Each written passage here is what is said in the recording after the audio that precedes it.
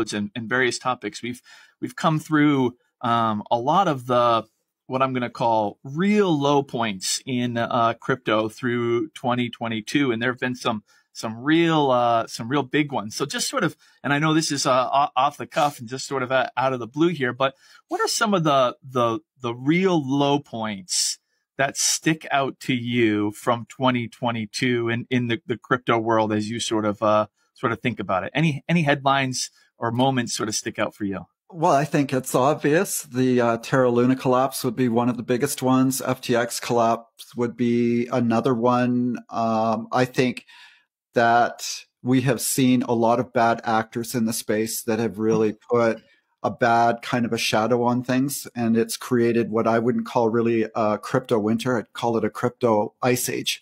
And it seems